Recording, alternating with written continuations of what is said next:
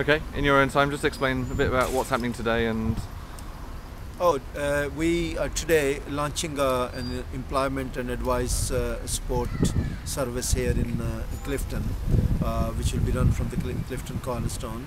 There is a worrying sort of trend of increasing unemployment in the city, and I think the Clifton is a very important part of the city. It's a large estate, and it does suffer from its share of unemployment, and we want to be there to support the people of Clifton in these difficult times. So City Council, in partnership with the South Nottingham College, with the Meadows Partnership, our own Connection Service and other organizations have set up this joint surgeries twice a week on Wednesdays and Thursday, when people from Clifton, all unemployed people, young adults, would be able to come here and get advice. There will be job opportunities which will be advertised, and we'll work very closely with employers as well to try to get people of Clifton back into employment and jobs.